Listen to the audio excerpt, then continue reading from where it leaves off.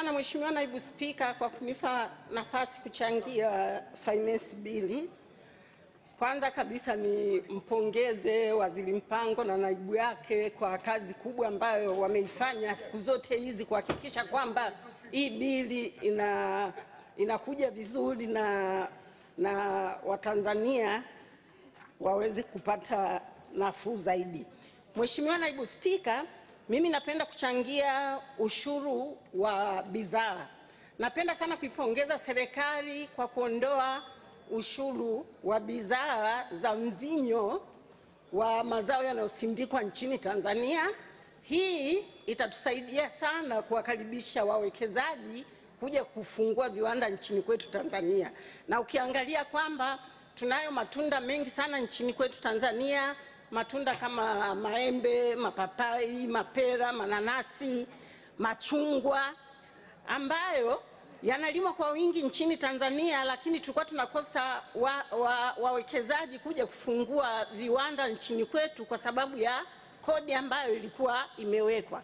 Kwa kuviondolea kodi viwanda hivi vitakavyofunguliwa nchini kwetu, itatusaidia sana kupata wawekezaji wengi. Na ukiangalia kwamba nchi yetu ni amani, kila mtu yuko huru, mtu yoyote anaweza kaingia hapa akafungua kiwanda chake, akaajiri watu, haina masharti ambayo yanamkatisha mtu kufungua kiwanda. Na zaidi ya hapo, amani yenyewe nayo isema ni kwamba, nitolee mfano kidogo tu, siwezi kuitaja nchi inayotaka kuisema. Kuna nchi nyingine Mheshimiwa Naibu Spika, huwezi kutembea baada ya saa 4, ukitembea mita 100 unaulizwa kipande cha kodi. Kwa hiyo amani hii tulionayo ni nzuri kwa wawekezaji na kwa manufaa ya nchi yetu. Kwa hiyo nipongeze sana hilo kwa kuondoa ushuru wa bidhaa. Jambo lingine ambalo ningependa kulipongeza Mheshimiwa Naibu Spika na kulizungumza ni kuondoa ushuru wa kodi ya mapato katika Income Tax Act Section 9. Imeondoa ule usumbufu wa kufanya mahesabu kwa wafanyabiashara wa milioni 20. Ukiangalia kwa dunia sasa Mheshimiwa Naibu Spika, mtaji wa milioni 20 kwa wafanyabiashara wakubwa ilikuwa ni mtaji mdogo, lakini ulikuwa na usumbufu mkubwa sana wa kumtafuta muhasibu aje kukufanyia hesabu, alafu akishatoa zile hesabu ndo uende ukakadiriwe mapato yako. Zaidi ya hapo, ilikuwa inaongeza gharama kwa sababu yule mtu wakuja kufanyia hesabu inabidi umlipe tena pesa ili aje afanye hesabu yako. Sasa kwa kuweka kiwango hiki cha kutoka milioni 20 mpaka milioni 100, kwa kweli naipongeza sana serikali. Hapo imepiga hatua na imewafanyia vizuri wafanyabiashara wetu nchini Tanzania.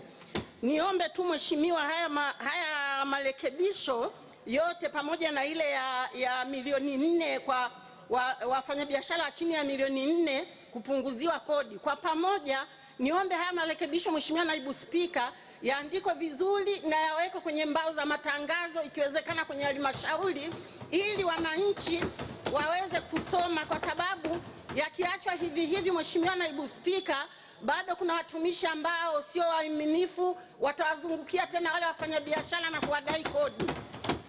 Kwa sababu ukiangalia pia kuna kodi nyingi ambazo serikali ilizifuta hata mwaka jana, lakini bado wale wafanyabiashara ambao sio waaminifu huwa wanarudi kwa mgongo wa nyuma kuwadai wale watumishi ambao sio waaminifu huwa wanarudi kwa mgongo wa nyuma kuwadai wafanyabiashara kodi. Niombe TRA iandae zile kodi zote ambazo zimefutwa na serikali, zibandiko kwenye matangazo ili Watanzania wote wazione. Mheshimiwa Naibu Spika, niende moja kwa moja kwenye swala la nipongeze serikali kwa kuleta vile vitambulisho vya 20,000. Ila Mheshimiwa Naibu Spika, naomba kutoa angalizo kwenye hivi vitambulisho vya 20,000. Niombe serikali iweze kuweka picha ya mtumia kitambulisho ili mtu aeleweke ni nani anayefanya biashara katika lile eneo. kwa sababu kwa kuiacha wazi, mimi leo naweza nikaamua nikanunua kile kitambulisho, nikakaa kisasa, nikauza biashara yangu, na kesho nikahama nikaenda majengo nikauza biashara yangu, kwa sababu kile kitambulisho hakina picha. Labda kama kingeweza kuwekewa kwamba na eneo la makazi ni wapi, lakini idea ni nzuri, kwa sababu ukiangalia wananchi walikuwa wanateseka sana kwa kupitia watoza ushuru ambao walikuwa wanadai 200 kila siku. Walikuwa wananyanyasa, wakiwakuta wanawamwagia vitu vyao, wanaambia uruhusiwi kuuza mpaka umelipa pesa. Lakini kwa kuleta hiki kitambulisho, ina maana mfanyabiashara atakuwa huru kuuza biashara yake mahali popote, ili mradi tu hiki kitambulisho kiboreshwe, na pia utoaji wake. Yule mwananchi wa kawaida, Mheshimiwa Naibu Spika, unaweza ukaiona 20,000 ni ndogo, lakini Mheshimiwa Naibu Spika, kwa mfanyabiashara wa kawaida kama mama anayeuza njugu au anayeuza vitu vyake vidogo vidogo kama mchicha,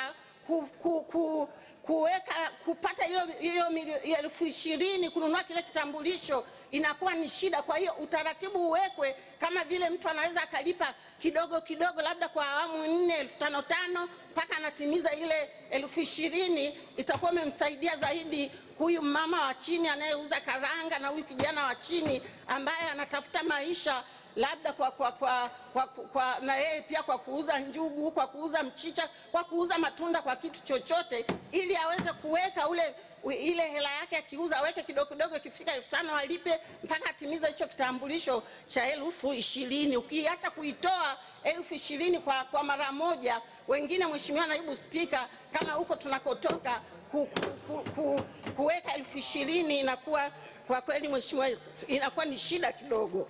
Niombe tu serikali jaribu kuangalia hapo, Mheshimiwa Naibu Spika, jinsi ya kuwasaidia hao wafanyabiashara wadogo wadogo.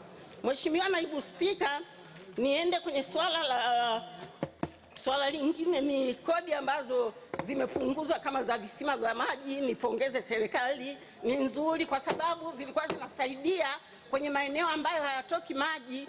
Watu walikuwa wanachimba vile visima, wanawasaidia wananchi, na ukiangalia maeneo mengi nchini kwetu Tanzania hayana maji. Kwa hiyo walikuwa wanawasaidia wananchi wa eneo lile kupata maji. Sasa kwa kuwawekea kodi, tulikuwa kama vile wanataka kuvunjwa moyo wa kutaka kusaidia wananchi wa eneo lile. Ukiangalia sehemu nyingi wananchi bado wanatumia maji ya visima, na bado maji ya bomba hajaenea kwenye vijiji vyetu.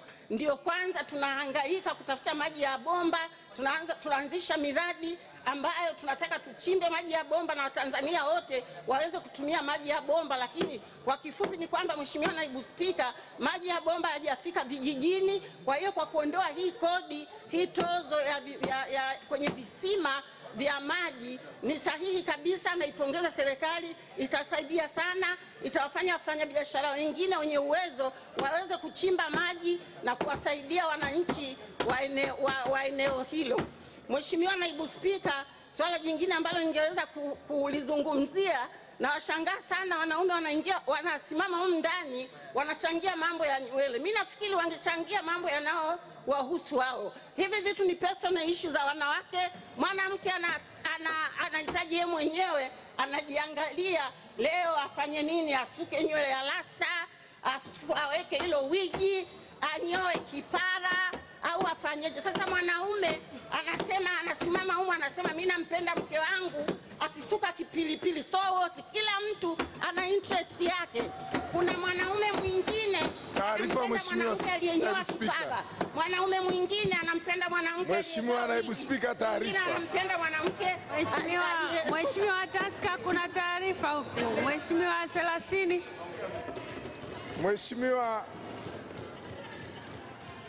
Mheshimiwa Naibu Spika, napenda nimpe mzungumzaji taarifa kwamba kwa kiasi kikubwa hayo mawigi tunanunua sisi kwa ajili yao.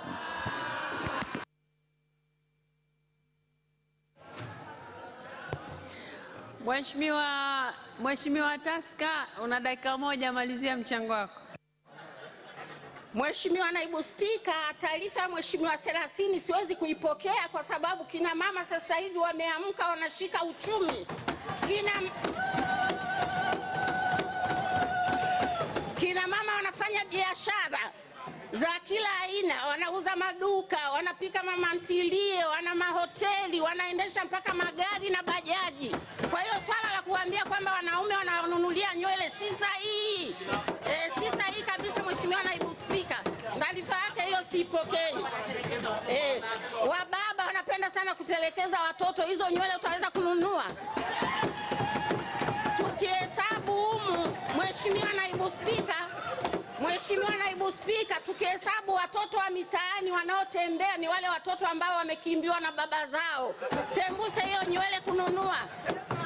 Wanaume huwa hawezi kumnunulia mwanamke nguo wala kitu. Mwanamke huwa anajiremba mwenyewe. Kwa hiyo Mheshimiwa Naibu Spika, Naibu Spika, nipende tu kusema kwamba kina mama msife moyo, mnaovaa wigi vaeni wigi, mnaotaka kusuka sukeni, mnaotaka kusuka rasta sukeni, na hizo nywele hata kama zimepanda kodi sisi tutazinunua tu. Mheshimiwa Naibu Spika, naunga mkono hoja. Asante sana.